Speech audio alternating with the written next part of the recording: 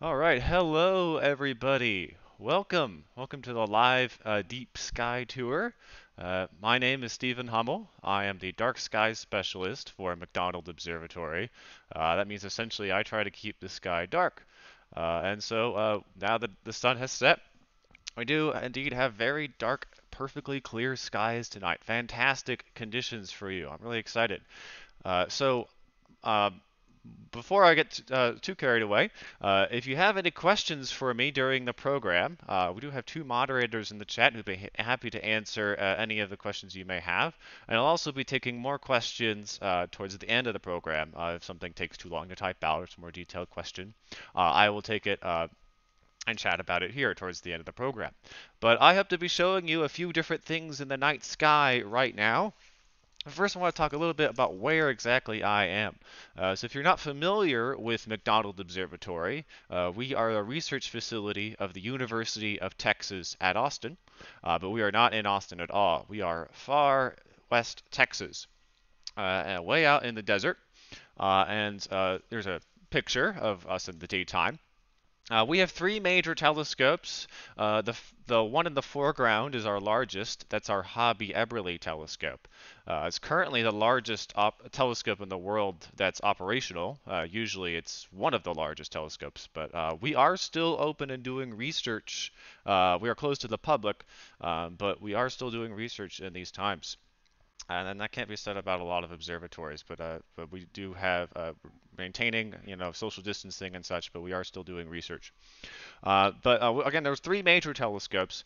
These are not the ones I'm going to be using though tonight, because those large telescopes may be nice, but they're not the best for taking pretty pictures, which is essentially our goal tonight.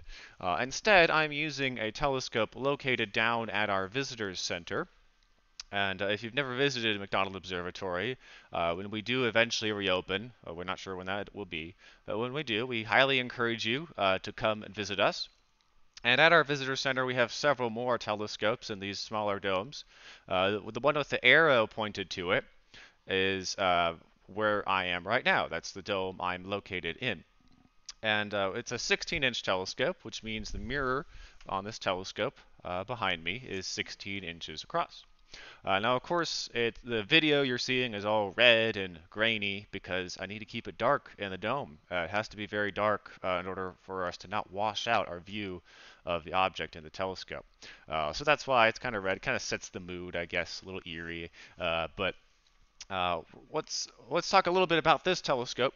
This telescope, again, it's 16 inches across in the diameter. That's 0.4 meters if you prefer metric, and that is essentially its light gathering area.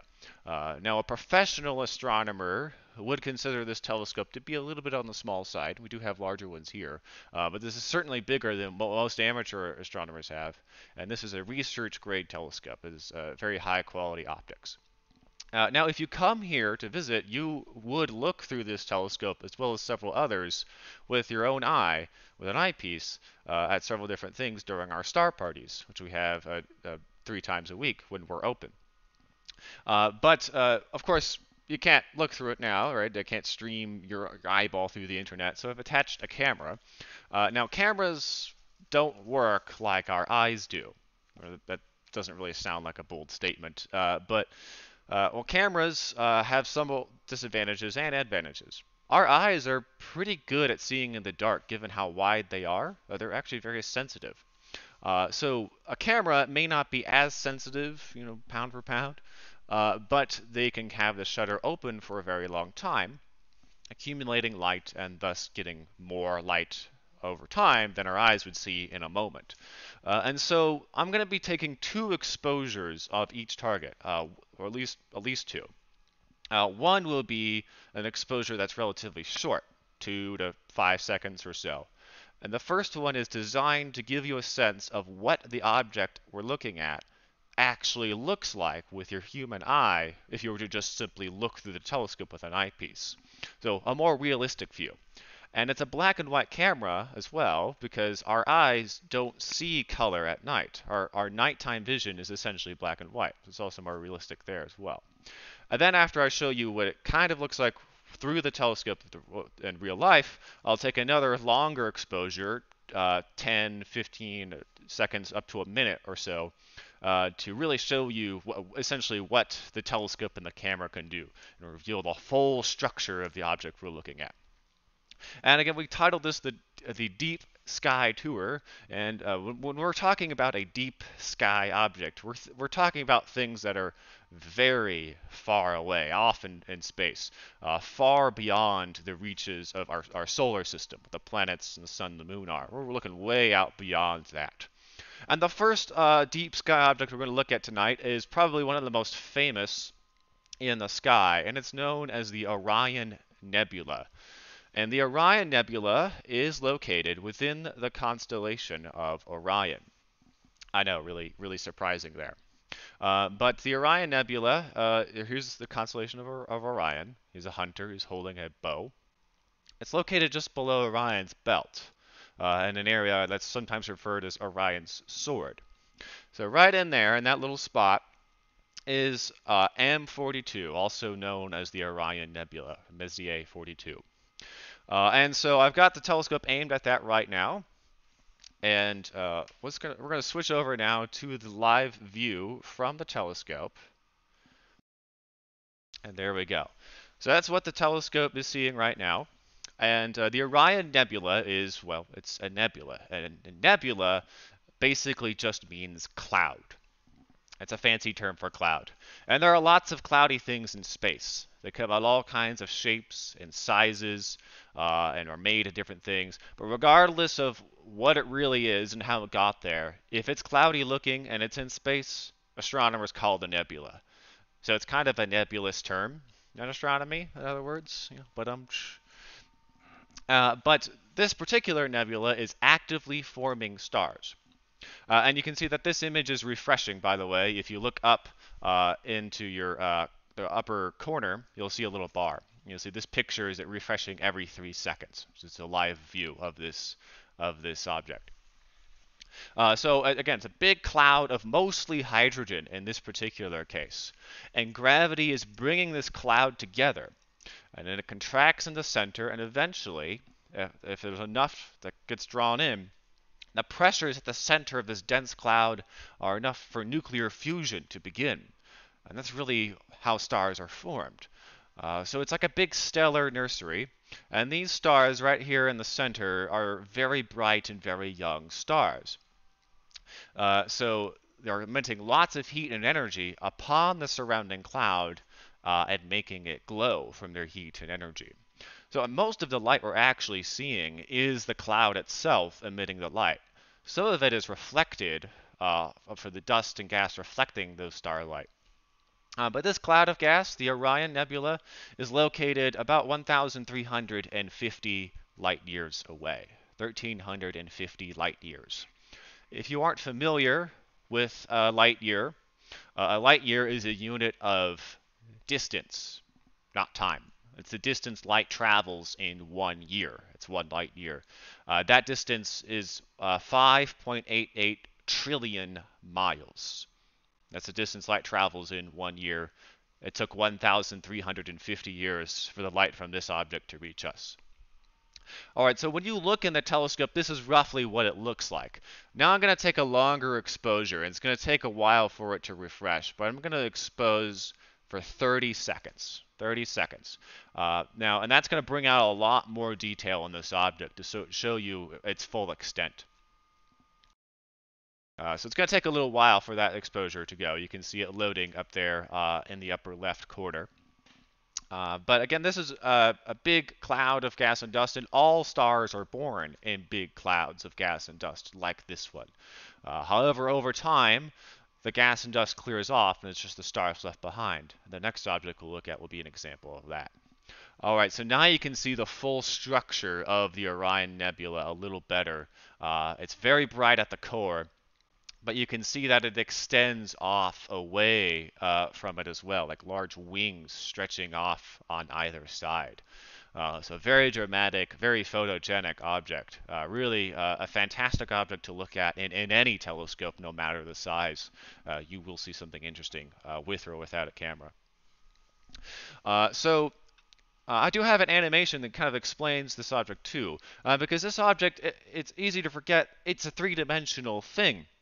So the Orion Nebula is in fact a giant cloud of gas and dust, right?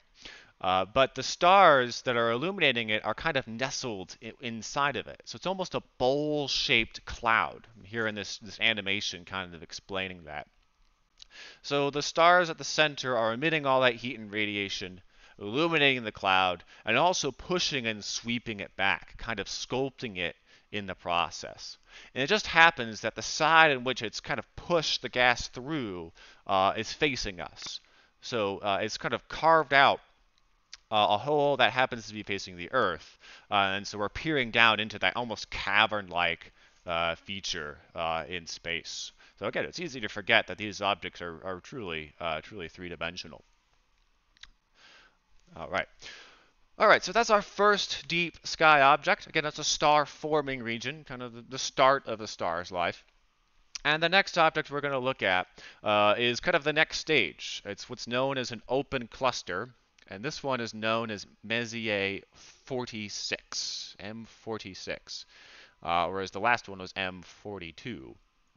And it is located kind of off a little, not too far from the Orion Nebula, but it is located currently in the south. Oh, there we go. Near the constellation of Canis Major down here, the big dog. This star is Sirius. It's the brightest star in the sky.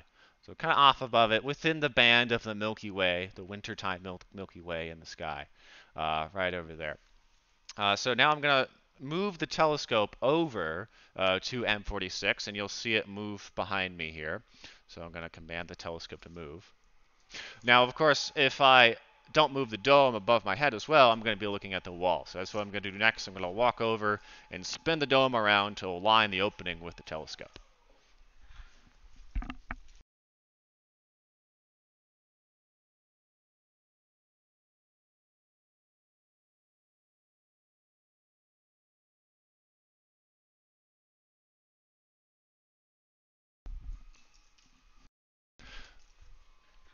All right, so now we have the dome and the telescope aligned, so we're not staring at the wall. So give me a quick moment to get set up here. But yeah, so this again is an example of an open cluster of stars, which means it's a whole bunch of stars, like a big stellar family. And let's check out what the telescope is seeing here. So we've got a bunch of stars, right? And this, again, all stars form in those big clouds of gas and dust, like the Orion Nebula. And so eventually the cloud clears off. It's either absorbed within the star or it's blown away and disperses. Now what's left behind is now the naked stars, which is what we're seeing here. And we would call that essentially an open star cluster. We'll see a globular star cluster, which is kind of the opposite later on. So we say this is an open cluster because these stars are, they're generally in the same place. They're kind of a big stellar family and all, but they will disperse over time. You know, kind of like real families. They grow up and they lose contact with each other after a while. Not drifting too far, but they will eventually not be together in a group forever. And these are kind of teenage stars in a way. That's an astronomical terms. So young for a star in this case is about 250 million years. These stars are on average about 250 million years old. Again, that's young for a star. Some stars can live much longer than that, billions of years. For example, our sun, the closest star, is 4.58 billion years old with a B. These are only 250 million. But this is roughly kind of what it looks like in the telescope. But if you're observant, you may have noticed that there is sort of a thing in the way. There's like a ghostly little donut there. Now let's increase the exposure time a little more. Let's go for 11.5 seconds, and it'll load up there. So again, this is like a stellar family, all these stars, and this cluster is roughly 5,400 light years away. But there's this other thing here. kind of photobombing it, actually. This is known as NGC 2438. That's not a name that is very memorable. But what that is actually an object that's in the foreground, in between us and that open cluster. So again, most of the stars are 5,400 light years away. However, this guy, this little ring-shaped thing, that's another nebula, is about 3,000 light years away. And so it's much closer, even though it just looks like it's part of the cluster. It's really not. It's actually in the foreground. And what that is essentially the kind of the ghostly remains of a star that was once like our sun. So stars, when they age, they get really big. They expand and they begin to cool off a little bit, and then they blow off their outer layers into space. It's not an explosion, but you wouldn't want to be close to it either. We call this process forming a planetary nebula. That's what we call that little donut shape. This is an example of a planetary nebula, and I have an animation of that.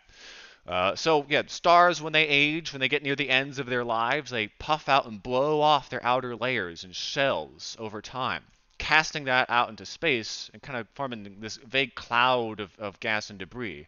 And the heat of that dying little star at the center energizes the cloud and makes it glow. So essentially, this is forming a shell of material that's slowly expanding off, being heated up by that dying little star, and that's causing this formation we see here. So again, that's sort of the ghostly remains, or almost a grave marker of a star that was once similar to our sun. So when our sun eventually dies, it may form something somewhat similar to this in over 5 billion years. So don't worry about it. Don't lose any sleep over that.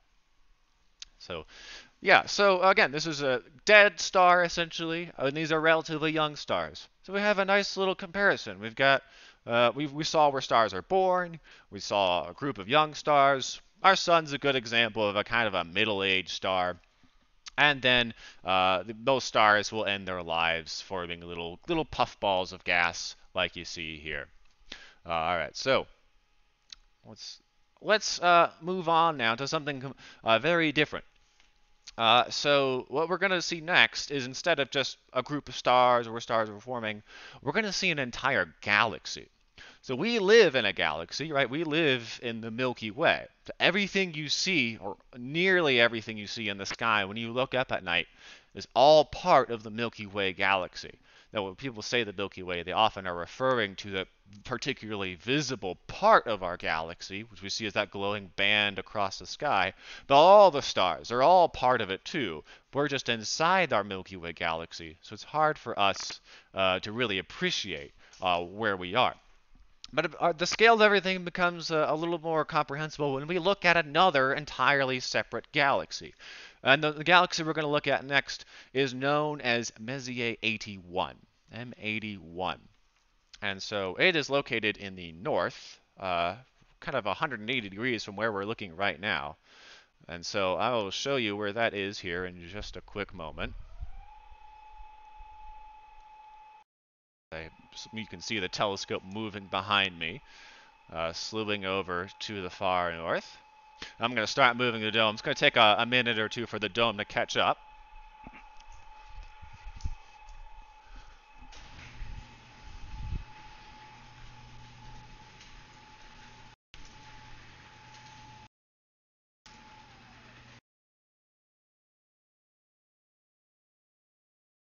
And this particular object, Messier 81, this galaxy, happens to lie in a very famous constellation, but most people know as the Big Dipper, but is officially known as Ursa Major, the Big Bear. So this is in fact Ursa Major here.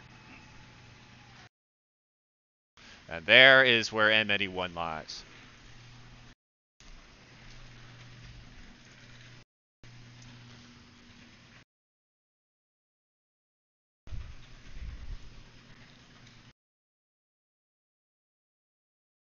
It takes a while for the dome to spin and catch up.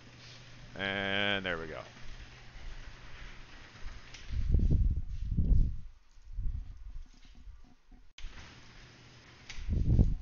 All right. Now, this object is much further away than everything else we've seen tonight. It is located almost 12 million light years away.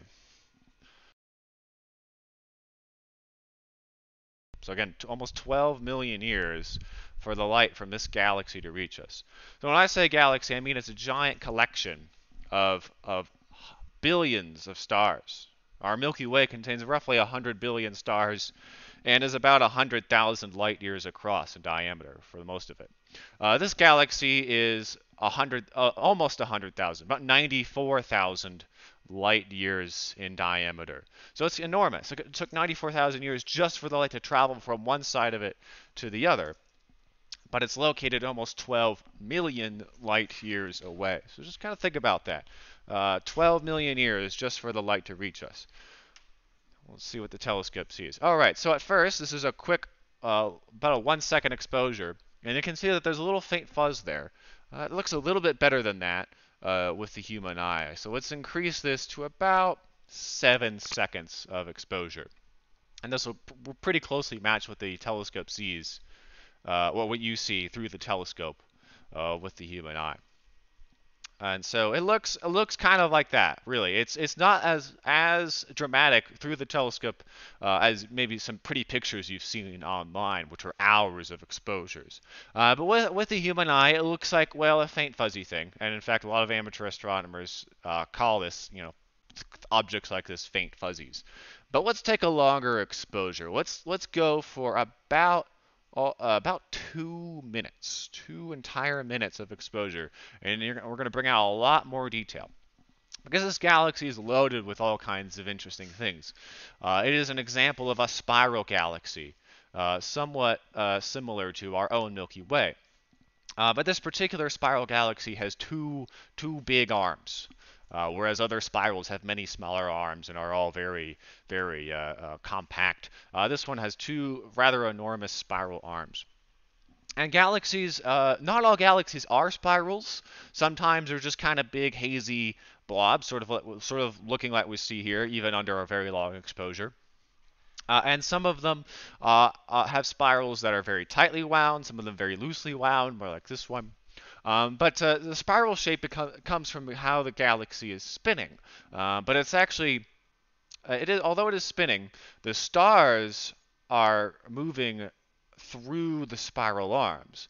And the spiral, what we see, and we'll see here shortly, it's almost like a traffic jam of stars, where gravity and thing has created an area of higher density where there's more stars, and kind of like when you're on a highway, you're driving down the freeway, and there maybe was an accident several hours ago or minutes ago, and the accident has since cleared, but everyone still slows down and bunches up, and then keeps going again.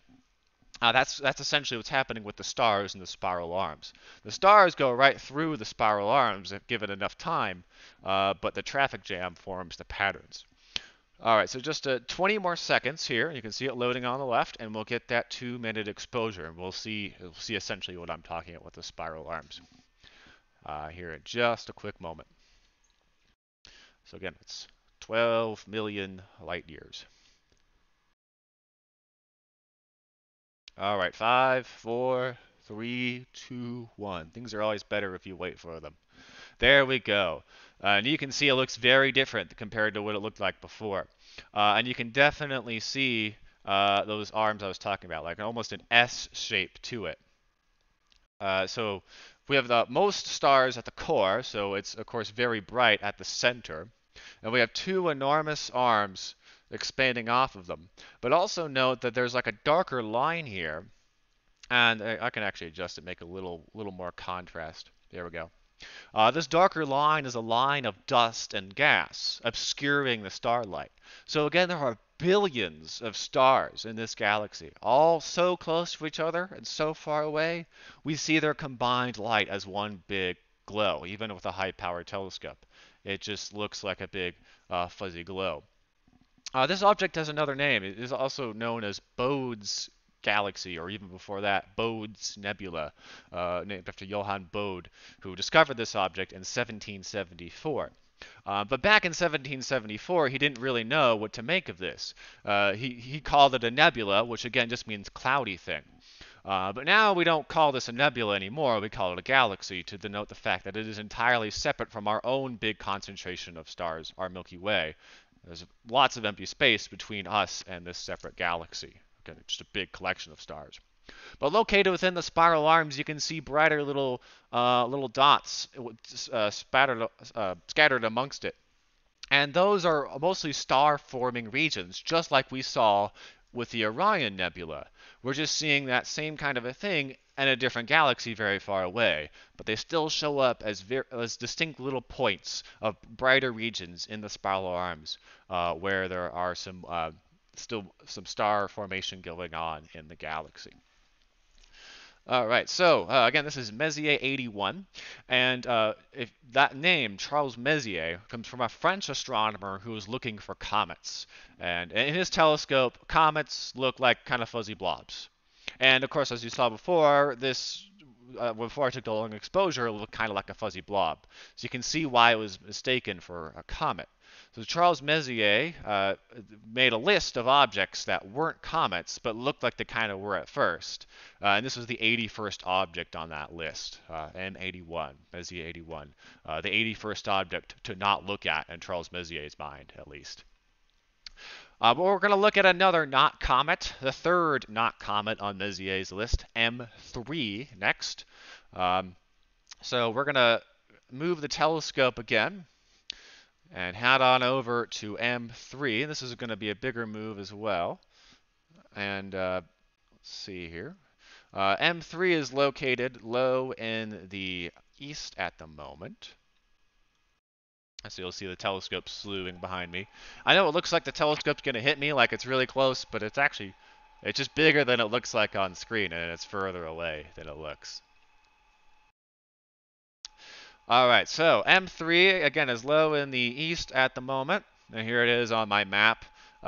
This green line is the horizon of the dome. So that's the North Star over there. So low in the east, it's rising now. So let's move the dome over so I'm not staring at the wall anymore.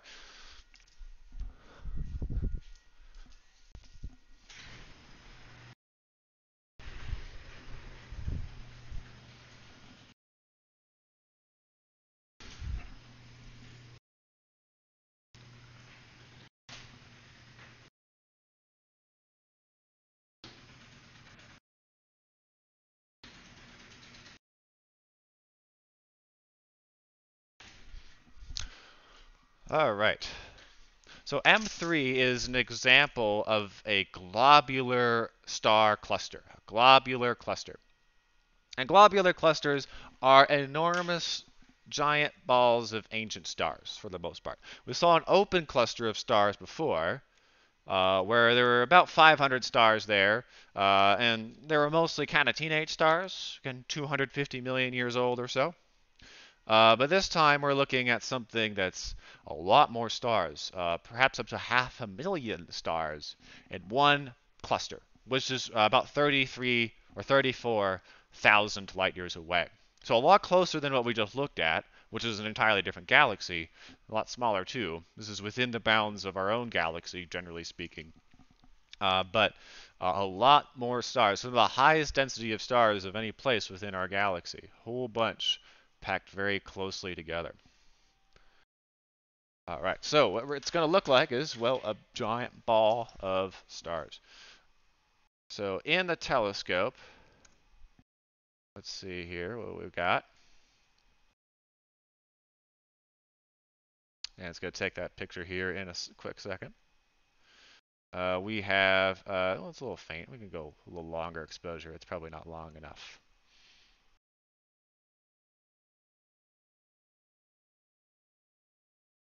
There we go. All right, starting to come out. There we go. All right, so this is kind of what it looks like in the telescope with an eyepiece, just looking at it.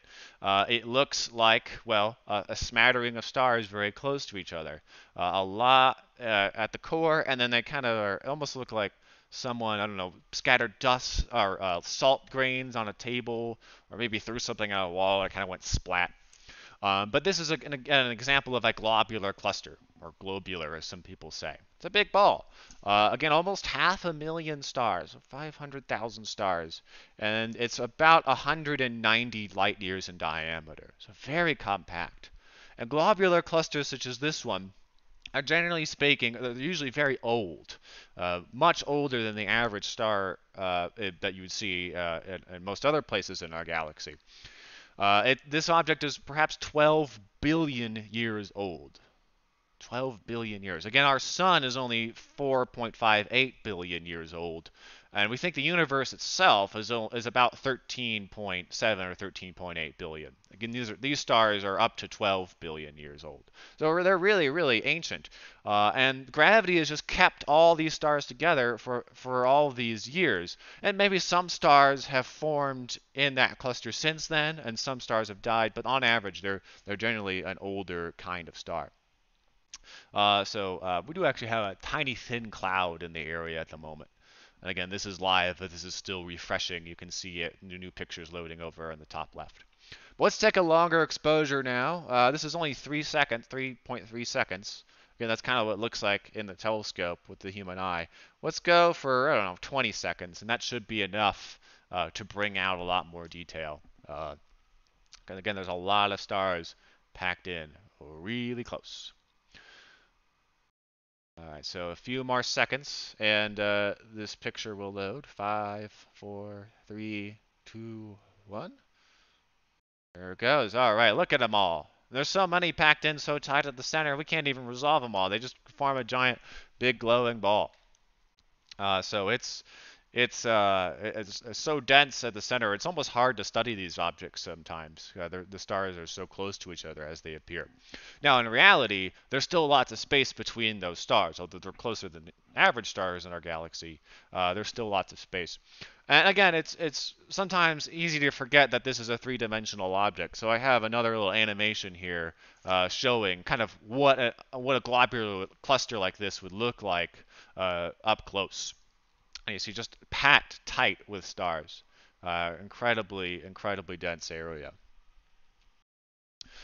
All right, so this is the last object we have on our little sky tour tonight. Now, if you're still wanting more, don't worry. We do plan to offer more of these events, more tours like this, showing you other deep sky objects, as well as hopefully another program about the moon when the moon is up, and even the sun, at least if the sun decides to do something interesting and worth looking at. We'll do a program like this live, looking at the sun. So. The sky is a big place. If you want to see more things up there, definitely tune back next time. We don't know exactly when we're going to offer this event again because it sort of depends on the weather and some other things. But maybe at least once a week or so we'll do this for the duration of that we're shut down.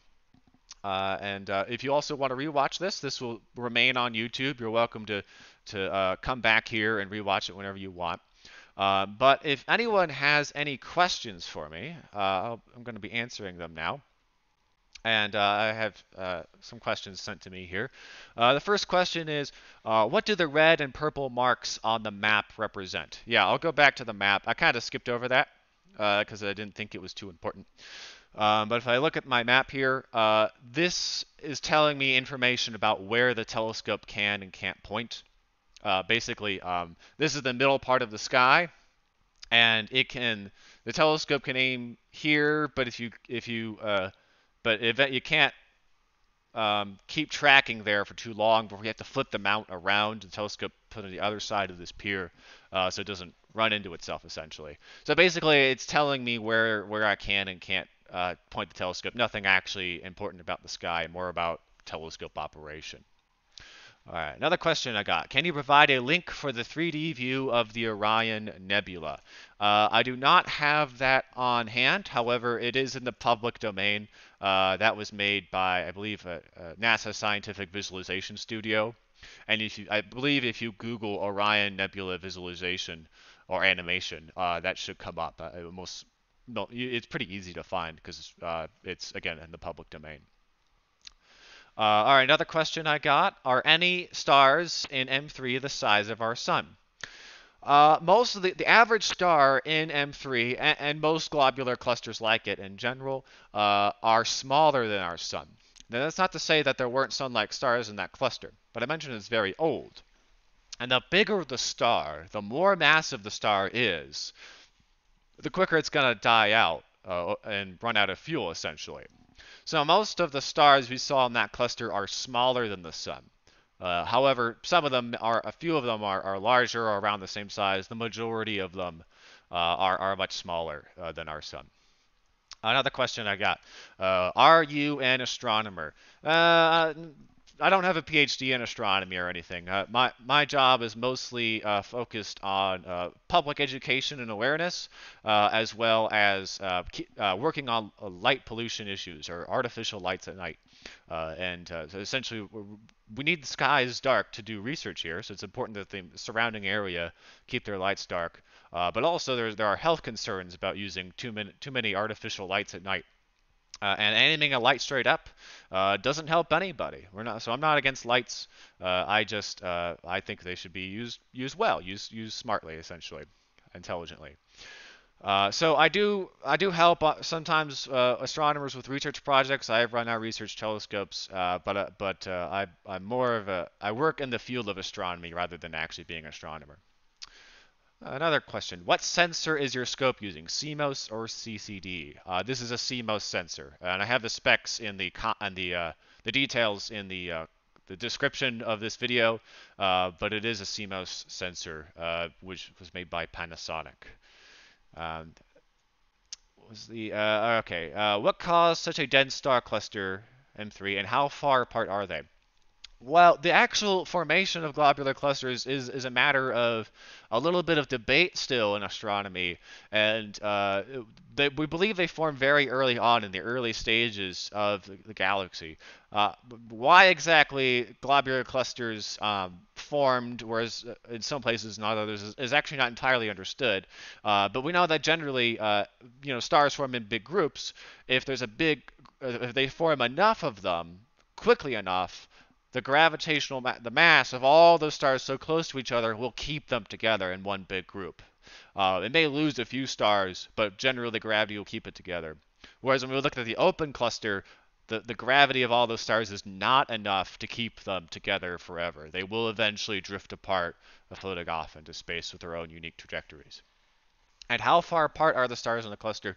In a square light year or so, you may get 2 or 3 stars. They're a lot closer than average, but still, you're not too worried about the stars running into each other very often. Not to say that's impossible, but there's still actually a lot of space in between the stars. Just on the grand scheme of things, they're relatively close. For reference, the Sun to the next closest star, Proxima Centauri, is a little over 4 light years, whereas in this case, in 1 light year, you may get several stars. Are stars unique like snowflakes? Good question. Kind of, kind of. Some things are pretty constant. Like if you know the mass of the star, you know how big it is, then you know a lot about it. You can usually know how hot the star is, probably from that, and more. But each star has tiny little differences within them, maybe small chemical differences. And there's actually a research project by an astronomer here at McDonald Observatory or he's looking at the specific signatures, the chemical signatures of individual stars, because he thinks that if stars form together, they should generally kind of like to have the same DNA, essentially, the same chemical elements and abundances in them.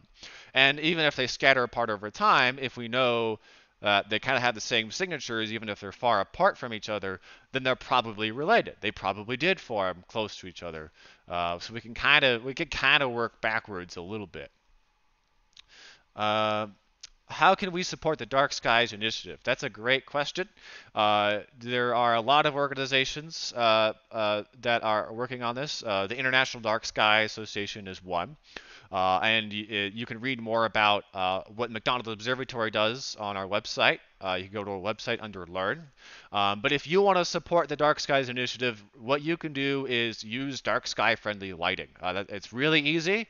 We have guides on our website on how to do that. Essentially, we just ask that you use a shielded light so the light isn't aimed up.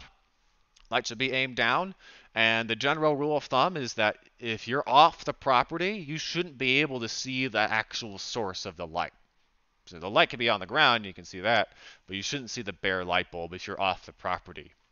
And we also say that you should use lights that are not too blue in their light content, because blue light scatters more of the atmosphere and creates more sky glow. Whereas red lights, like I'm using here, more yellow lights, are easier on the eyes, easier on wildlife, and they don't contribute to light pollution as much. I mean, you can still see just fine in them. How long do you stay at the observatory? Do you sleep on site? Yes, I do sleep on site. My house is on site. I don't leave. I haven't left. Let's see, couple weeks, I guess, since we shut down. Yeah, McDonald Observatory is essentially its own little village, and there are a few dozen people and families living on site. And so, yeah, people literally stay on site. We have houses here. We're kind of our own little community. The make and model of the telescope. This is it's made by RCOS, Richard Chrétien Optical Systems. It's a company that's not around anymore. They mostly made research telescopes or telescopes for universities and sometimes for other groups. But they made research telescopes essentially, and it is again a 16-inch f9 telescope with carbon fiber tube, enclosed tube. Uh, what is the darkest place in the United States? Well, I guess that sort of depends. I guess technically some places in the middle of Alaska are very dark, right?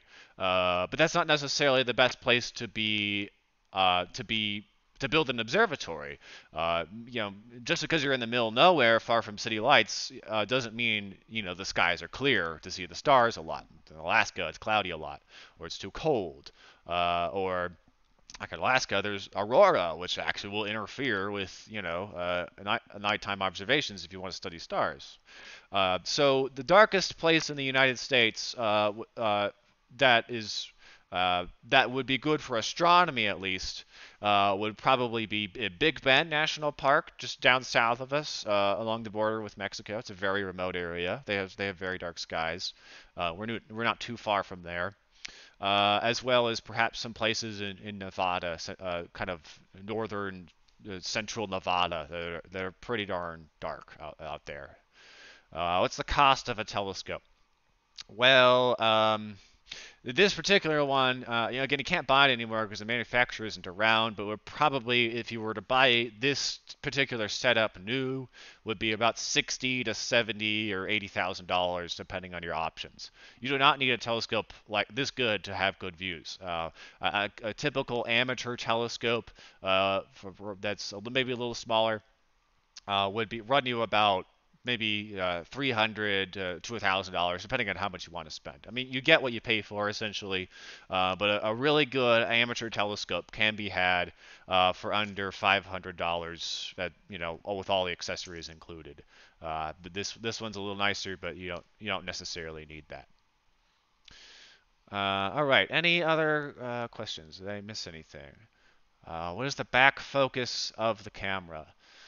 I don't know. Not a lot. It's pretty short focus, and I have a reducer on there.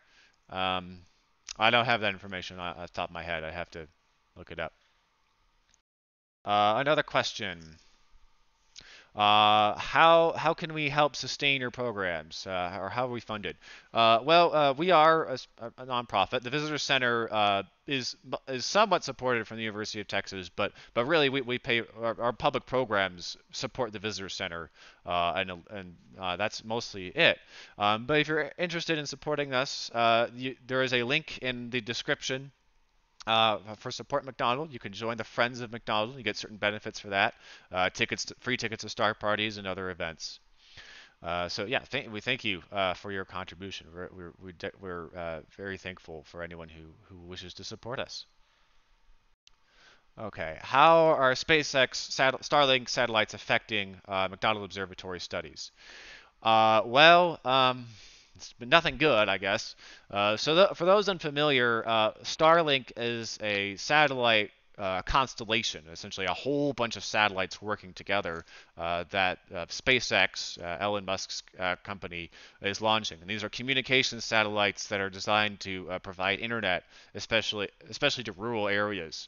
And that's Starlink is. I mean, I see like that's a good thing. I think we should be supporting internet connectivity for people who otherwise wouldn't have it, you know. But the issue is that Starlink satellites are very reflective. They reflect a lot of sunlight, and that shows up in the sky as a bright, rapidly moving point of light. And if there were just a few of these, it wouldn't be that big of a deal, right? There's already hundreds, if not thousands of satellites in orbit around the Earth. But the Starlink constellation of satellites will have many thousands of satellites in low Earth orbit. I have seen them.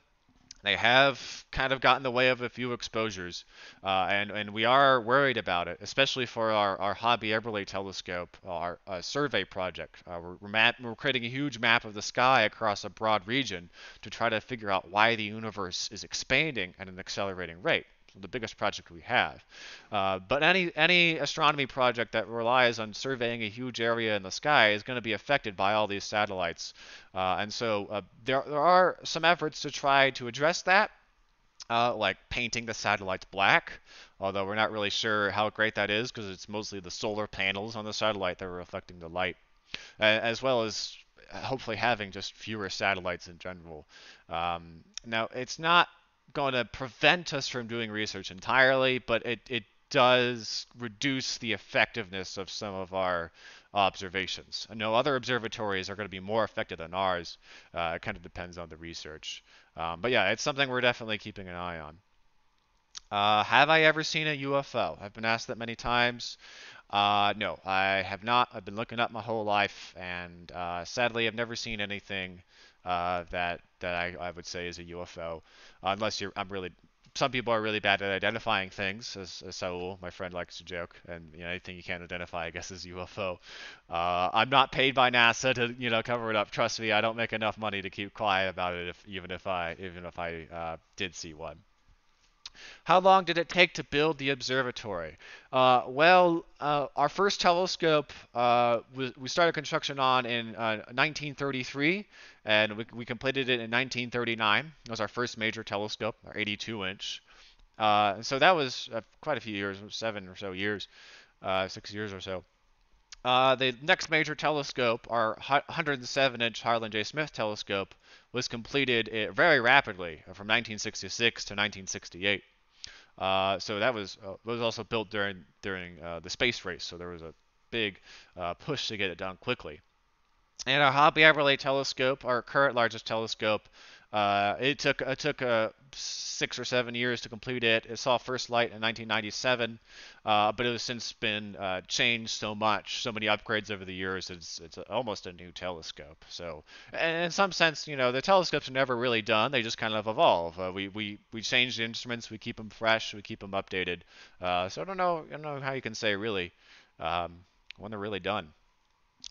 Okay. Other current research at the observatory. We do lots of different things. I already talked a little bit about our HETDEX project, our dark energy experiment, trying to measure the expansion of the universe, why the universe is expanding. It's probably our biggest project here. Another interesting project we have is we're looking for planets around stars that are the right distance from that star for liquid water to exist. It's called the instrument is called the Habitable Zone Planet Finder, and so we're essentially basically looking for aliens is what we really hope to see, but really just looking more specifically at if these planets have the necessary preconditions for life as we know it.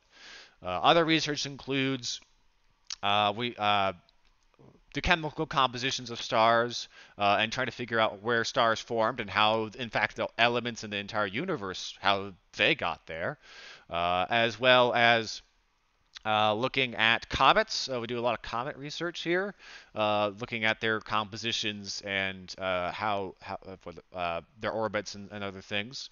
We've done follow-up observations of near-Earth asteroids. We've done a lot of things. Every week, there's usually an entirely new project going on. Some astronomers here doing something, then another astronomer takes their place. Now, at the moment, they're not actually coming here. We're collecting data and sending it to them. But generally speaking, every week there's a new project going on. Okay, I've got time for maybe one more question. Let's see here.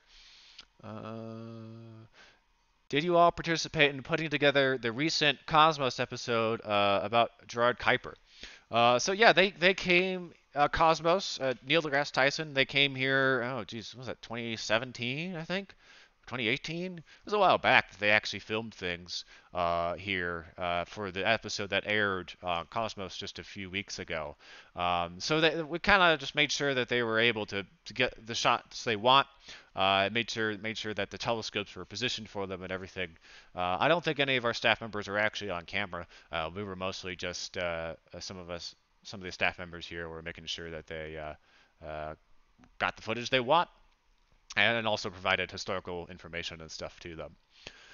All right, so that's going to conclude our program for tonight. Thank you all so much for joining me on this. Again, we do hope to do more of these. And we love the questions. We may also do a Q&A session where we answer more of your questions. If when things do improve in the future, when it's safe, I definitely encourage you to come on out here. You'll get to look through this telescope and others at the star party, see the real night sky as it really is, not just on a computer screen. But hopefully you enjoyed this program. Thank you all so much again.